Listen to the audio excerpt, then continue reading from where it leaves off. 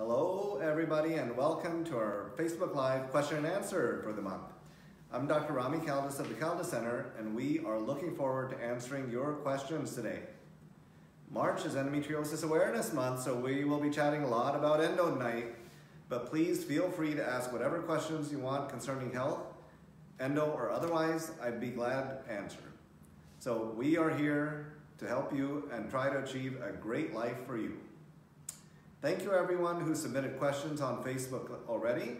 If you have not sent in your question, feel free to post it to Facebook Live and we will do our best to answer it tonight. If you would like to submit a question anonymously, please contact us using Facebook Messenger and indicate that you'd like to share the question and remain anonymous, because we want everyone to feel comfortable and have a good time as we chat tonight. Before we begin, a reminder that this question and answer is meant to be informational only. If you have serious health concerns, make certain to contact your physician. If you'd like to contact the Kaldas Center, visit kaldascenter.com or call us at 920-886-2299 during normal business hours. And remember, you never need a referral to come to the Kaldas Center from your primary care doc, because we are obstetrician gynecologists and we're also classified as primary care doctors. Therefore, even though we do a lot of fancy surgery, by law, you never need a referral. All you need is to pick up the phone and a desire to feel better. So let's get started. From Larissa, what causes endometriosis? Where does it come from exactly? That's a great question, Larissa. So endometriosis is ectopic or endometrium. The endometrium is the lining of the uterus that is growing outside the uterus, but it's not a cancer, okay? Rarely there can be a cancer in it, but not usually. And so it comes, we think most of the time, from what's called retrograde menstruation. So when a woman has her period, 100% of women, we think, have retrograde menstruation, where the menstrual blood goes backwards through the tubes and not only out. And then it goes through the tubes into the pelvis and the surrounding tissues and all over the place in the abdomen. And about 10 to 15%, the immune system does not clear it out. And those people end up with endometriosis implants. Now, fundamentally, therefore, we think endometriosis is an immune deficiency, and therefore, people with endometriosis have other immune-mediated diseases like hypothyroidism or rheumatoid arthritis. And so fundamentally, endometriosis is an immune deficiency disease that results in these painful implants and reductions in fertility because of those implants, okay? And so it's also a neurologic disease, because we know that people who have painful endometriosis have 3 times the neurotransmitter that transmits pain to part of the brain called the prefrontal cortex, where pain is perceived. And so it is not only an autoimmune deficiency, it is a neurologic abnormality in addition. But it's not in someone's head, it's real, and it can hurt real bad. So, thank you, Larissa, for that question. From Maria tonight, does diet play a role in endometriosis? I have seen so much out there about cutting out what seems like everything, specifically red meats, dairy, sugar, to reduce inflammation, which supposedly reduces endometriosis or the symptoms of it. Thanks. Thank you, Maria. Hey, diet can play a role because different people react differently. Once again, that immune response. You know, many diseases are immune mediated. So like lupus or psoriasis, where the immune system is attacking your skin, or multiple sclerosis, we think, is immune mediated. So anything that causes your particular immune system to get too excited, and then it starts, eating itself, attacking your own body, then that can make endometriosis worse. And so for some people, that's lactose, because they have a lactose allergy. And then certainly carbohydrates can cause inflammation, And indeed, atherosclerosis is thought to be somewhat immune-mediated, and the deposits happen in the vessels and the heart, and there's an inflammation and damage associated with that to the vessels, ending, leading to, myocardial infarction or ischemia or angina. And so, once again, it's that immune mediation, and so any little bit helps, including diet. Is that going to be a make or break type of thing? For most people, no. But if it can improve the symptoms somewhat of endometriosis, if you are strict with your diet and have a lot of turmeric, for example, an anti-inflammation type of diet, including turmeric, and minimize those carbohydrates, those processed carbohydrates and dairy, I think that life will be better, and in general, you'll feel better too, not only on the endometriosis front. Thanks, Maria. Hey, and then from Jackie, does Oralisa work? Does it treat or cure endometriosis? Thank you, Jackie. Oralisa does work for symptoms of endometriosis. It does treat it. It does not cure it. And so Oralisa is a GnRH antagonist. So a gonadotropin-releasing hormone antagonist. So essentially, what it does is it turns off the ovaries, it down-regulates them. And it comes in 2 doses, 150 or 200.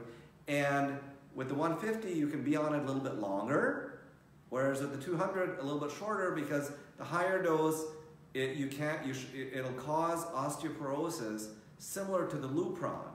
However, the lower dose of Oralisa doesn't seem to have as many side effects, but you can't be on it for more than a couple of years for the same reasons, because you'll end up with osteoporosis and menopausal type ailments, and then you go off of it, and then endometriosis implants can get all excited again, and the endometriosis continues to progress. However, it does treat the symptoms of it, and it is a reasonable choice, and might be the right choice for some people with endometriosis, especially after excisional therapy, for example. That will prevent recurrence of disease longer. It is more useful if you have a surgeon who doesn't do excisional therapy and they just burn it, because the burning doesn't really get rid of the disease.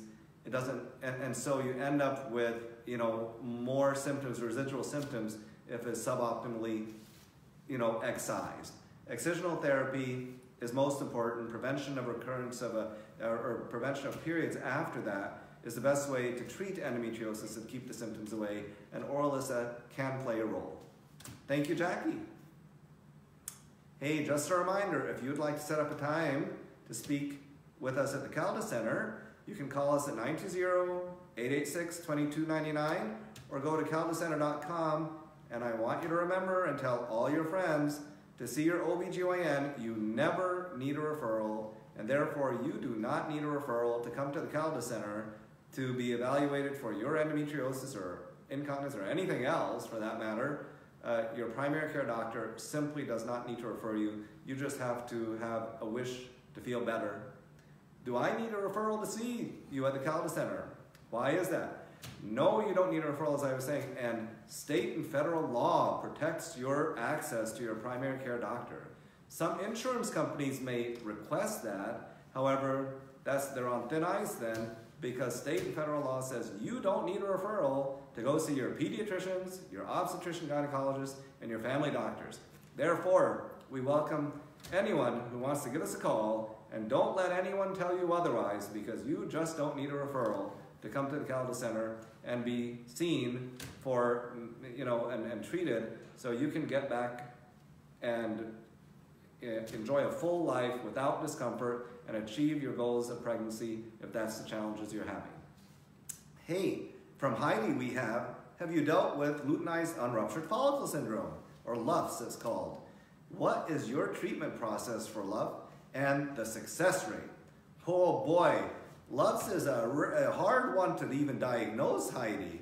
And so this is when you actually have a follicle that does not ovulate but luteinizes. So on the ultrasound, let's say, sure looks like you ovulated, and your progesterone, goes up, and you end up having a period on time and everything, but you didn't ovulate, okay? And so this is a challenging thing to treat, but the treatment ultimately is a trigger shot. And so that's going to be with something that mimics luteinizing hormone in a high dose is the best treatment. Obviously, if that is not working, and which is really hard to tell, okay, other than you're simply not getting pregnant, and then IVF will get around that, because with IVF you go into the egg or into the follicle to retrieve the egg. Therefore, you don't need to have ovulation or rupture of the ovulatory follicle, which is ovulation. But a trigger shot with something like Ovidrel or Pregnal is the way to go to treat, because that should give you the best chance of ovulation with luteinized unruptured follicle syndrome. A rare condition thought to represent less than 5% of people who are having challenges getting pregnant. Thanks for that interesting question, Heidi. Hey, and Erica writes, many women have shared pictures of their endo scars on Instagram. If I need endometriosis surgery, will there be lots of scarring? Good grief, Erica, no. And so it may occur, but the key is meticulous surgical technique, okay? We already know that people with endometriosis have an overactive immune system to these implants, and they're not clearing them. But if there is no bleeding and there is no char, then there will be minimal scarring. So this is why my preference, as it has been for the last 27 years, is to use the carbon dioxide laser to excise, to remove the endometriosis, because then you seal the vessels as you go along up to 3 millimeters. Of course, if you see a larger vessel leading right into the endometriotic implant, then you go ahead and take care of it, before you get into a bloody mess. And then you minimize bleeding and you minimize the char associated with it. The carbon dioxide laser has a collateral damage, meaning the tissue around it that's damaged is only 0.1 to 0.2. That's 0.1 to 0.2 millimeters. Therefore, because of the minimal tissue damage, and because laparoscopic surgery, the belly stays closed and it isn't exposed to the air, there's not a drying effect. And therefore, there is a minimal scarring. On the other hand, if someone goes in there and burns around all over and buzzes here, buzzes there, burns all over the place, you're going to have plenty of scarring, and it's going to probably hurt more after a few months. So thanks for that question about scar tissue and endometriosis surgery. So a reminder, if you want a time to speak with the Kaldas Center, you can just call us. You don't need a referral. 886-2299, 920-886-2299, or visit kaldascenter.com. And feel free to keep asking questions. Absolutely. And so from Brittany, hey, is there a link between polycystic ovary syndrome and endometriosis? That is a great question. And many people have hypothesized it, and articles have gone both ways. But in my experience, I think that there's a link. I think that I have seen a higher percentage of people with polycystic ovaries who have had endometriosis. But that's anecdotal. I have not done a complete study on the thousands of people that I've had who have endometriosis and don't have polycystic ovaries, and who have polycystic ovaries and who don't have endometriosis, and the ones who have both. But just observationally, over the last 27 years, I suspect that there may be a link there.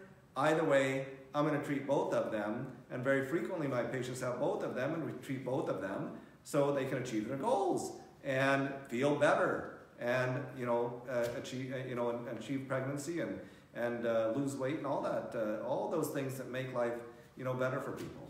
And so thank you, Brittany, for that question. So from Melissa, is it normal to have more than one surgery to remove endometriosis? That is a good question, Melissa, because most surgeons do not do excisional therapy. It's estimated that less than 1% of surgeons do excisional therapy. And so I've had lots and lots of patients come in who've already had a surgery and they're told, oh, we didn't do anything because you'd end up with a colostomy, or we didn't do anything because it's too dangerous, your ureter would have been injured. And those surgeons are correct, because in most people's hands, taking endometriosis off the bowel and around the bowel, away from the bowel and around the ureter is just not a good idea, because the people who have been trained to do that are so few and far between. And so it ends up that people end up having multiple surgeries. However, if you have a very good excisional therapy in skilled hands, then your surgical interventions are going to be minimized. There is about a 50% chance recurrence of endometriosis. However, if you prevent menses from happening, you can really slow that down and slow the recurrences down. And so we will be here until 8 p.m. tonight. Keep those questions coming.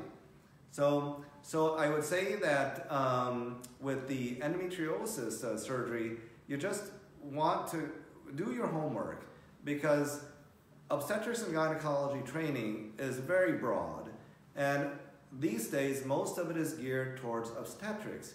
But to learn how to deliver a baby, no matter how skillfully, does not qualify someone to be very proactive and do excisional therapy of deep endometriosis, because that could lead to serious damage in people. And I'm never upset when a surgeon, an OBGYN, says to someone, well, I didn't do anything because it would have been too dangerous, because they're right. If they thought it was too dangerous in their hands, it is too dangerous in their hands.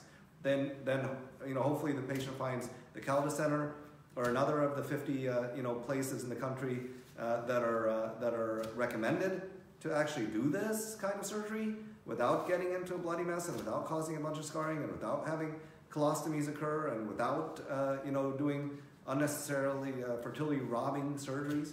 But that is a long answer to the question, and that is why you hear about people having multiple surgeries, because their goals are not achieved with the first one. It does make me a little bit sad. I do wish that people would find this sooner frequently, so they wouldn't have to have multiple surgeries. But this is the nature of life.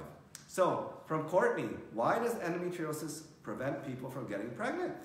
So that is a very good question, Courtney. So what happens is there is a multi-pronged thing. So endometriosis will cause inflammation in the pelvis and the abdominal pelvic cavity.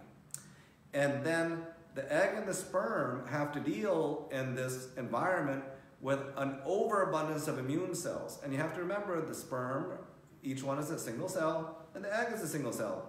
And they are susceptible to being attacked by the immune system in this free-for-all that's going on in the pelvis for people with endometriosis. And so that's one way. And endometriosis can cause a lot of scarring too. And so it can scar the tubes shut. It can damage the tubes internally, where the little hairs inside the tube don't move the egg and the sperm together very well. It can cause something called salpingitis ischica nodosum, where the tube where it goes into the uterus, right where it goes into the uterus, has become inflamed, and it becomes like a stovepipe, and it doesn't work very well, and it's narrower. And that's particularly bad if someone has adenomyosis around the tubes. So adenomyosis is endometriosis of the wall of the uterus.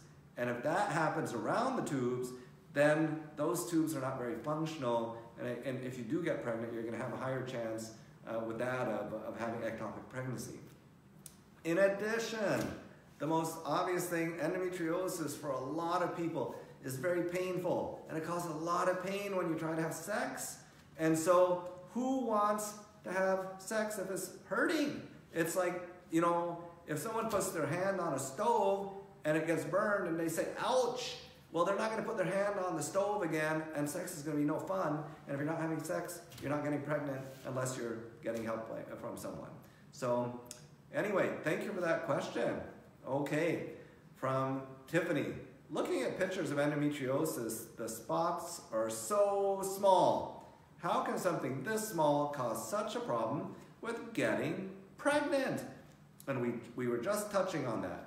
Even though the spots are so small, the pathophysiology, the molecular environment going on in there is like bad fireworks, like way too many fireworks, and it's like it doesn't work because of the inflammation that's going on, even though those spots are small, even if they don't cause those tubes to scar shut.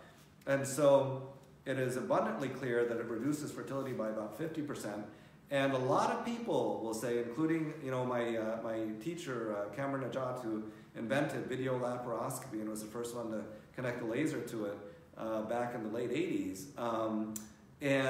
He, like many others, if you have gone through fertility therapy and it is not working for 2 years, especially if you're over 35, but also even if you're in your 20s, it is endometriosis until proven otherwise. And once it's treated, all other things being equal and normal, you've got an 80% chance of being pregnant within the following year. That is abundantly and widely reported. So thank you for that question. From Tashonda. How can I get my sex drive back after surgery? Oh boy.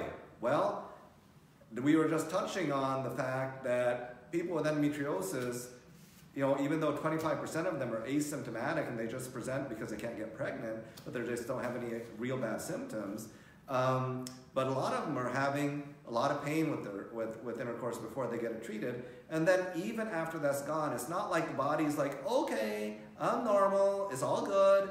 And there's still that subconscious lack of the sex drive. And so we can treat this through counseling.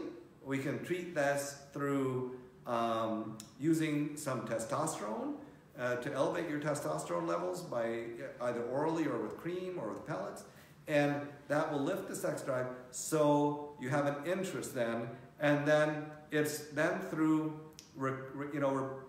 recurrent positive experiences that are pleasant for someone that you will then have greater libido. But once, it takes having positive experiences after getting rid of the disease to get there. Obviously, if you've had surgery, like that was, like took your ovaries out or something like that, and you're menopausal now, well, that's a whole different bag of worms altogether, because you've just, you've been deprived of your estrogen, and that will affect your libido significantly also. It really helps to have a partner or husband who is on board and understanding with this situation, because they can participate with, be patient and have fun with the foreplay and help you, get that sex drive back once you get taken care of with excisional therapy. Great question. So there's an anonymous question. Is there a test for endometriosis? Do teens ever get endometriosis? Oh boy, do they ever. And so the test for endometriosis is laparoscopic surgery, okay? Laparoscopic surgery is the only way to definitively diagnose endometriosis. But I'll tell you,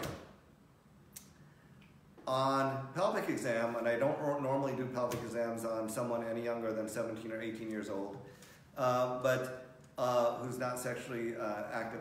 But on pelvic exam, if you know what you're looking for, and the disease is like significant, because the most common site for the disease is in the cul-de-sac behind the uterus. And you can feel that on pelvic exam. You can feel it. So if you have large pustules or nodules of endometriosis, your endometriosis specialist will be able to feel it. And I'm very specific in this, not to be too adamant about it, but your endometriosis specialist. Almost uniformly, of the thousands and thousands of patients I have seen who have come in here, and I feel the endometriosis behind their uterus, I ask every one of them, every one of the thousands, and I think one person in the last 27 years has said that their prior physician or physicians ever even felt back there. I'm not sure what they're doing on exam, but they're not feeling for endometriosis, and so you can feel it back there frequently, not all the time. The only definitive way to diagnose it is through laparoscopy. In addition, if a first-degree relative like your mom has endometriosis to your older sister, you've got about 7 times the likelihood of having it. And so that in and of itself should tip you off. If you're having like killer periods and you're curled up on the bathroom floor as a 15 or 16-year-old and your mom has a history of endometriosis, well, I think someone needs to put their thinking cap on and go looking for that and then treat it appropriately. And it can be treated effectively and minimally invasively, frequently without surgery in teenagers, okay? So just a reminder, if you would like to set up a time to speak with the Kaldas Center, you can call us at 920-886-2299 or visit kaldascenter.com. No referrals are needed. It's just a desire to feel better. Okay, from Charlotte. Does endo put me at risk for other illnesses or conditions? Yeah, it sure does, Charlotte, because it's the autoimmune thing. So, you've got 7 times the likelihood of having thyroid disease. So low thyroid, because that's also immune-mediated, like Hashimoto's thyroiditis and stuff. Number 2, you've got 5 times the risk of getting rheumatoid arthritis. You're going to have twice the risk of having multiple sclerosis sometime in your life, which is still a very low risk, but it's twice the baseline rate for women. You've got to be thinking about other things like Crohn's disease and ulcerative colitis and things like any immune-mediated disease is going to be more likely in someone with endometriosis because fundamentally endometriosis is an immune-mediated disease, so an autoimmune disease. Thanks for that question, Charlotte. So I don't want you thinking you're going to get multiple sclerosis, though. That's very unlikely. But if you're dragging around, well, number 1, you're probably terribly fatigued because you're in pain so much, and that in and of itself is depressing. But number 2, you want to check your thyroid out, of course, not just the TSH, T3 and T4 also. Check for those antibodies, okay? Thanks for the question, Charlotte.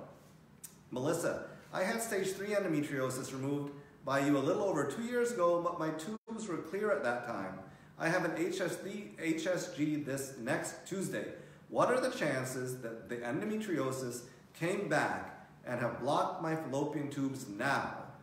Oh my gosh, life is dynamic, Melissa, and I sure hope they're not blocked, and I don't think they're going to be blocked, because my observation is that when the disease, I'll find it in different people in different places. Some people will have it only on the bladder. Some people will have it only behind the uterus. Some people will have it all over the fallopian tubes. So I'm predicting if your endometriosis has come back, which I certainly hope not that quickly after 2 years, but if it wasn't on the tubes before, I don't think it's going to be on the tubes now, and I think your tubes are going to be open, okay? So I'm looking forward to giving you some good news. Thanks for the question, Melissa. All right, it looks like we're already out of time tonight. Oh my goodness. Thanks everyone for joining the conversation. If you did not get your question in, we'll follow up with you in the next few days. A reminder that if you'd like to speak further with us, visit thekaldascenter.com or give our office a call at 920-886-2299. And no referrals are needed from your primary care doctor or otherwise, because we are recognized as primary care doctors as certified obstetrician gynecologists. So you don't need a referral. As for tonight, thank you again for spending the time with us, and we hope you have a wonderful evening watching basketball.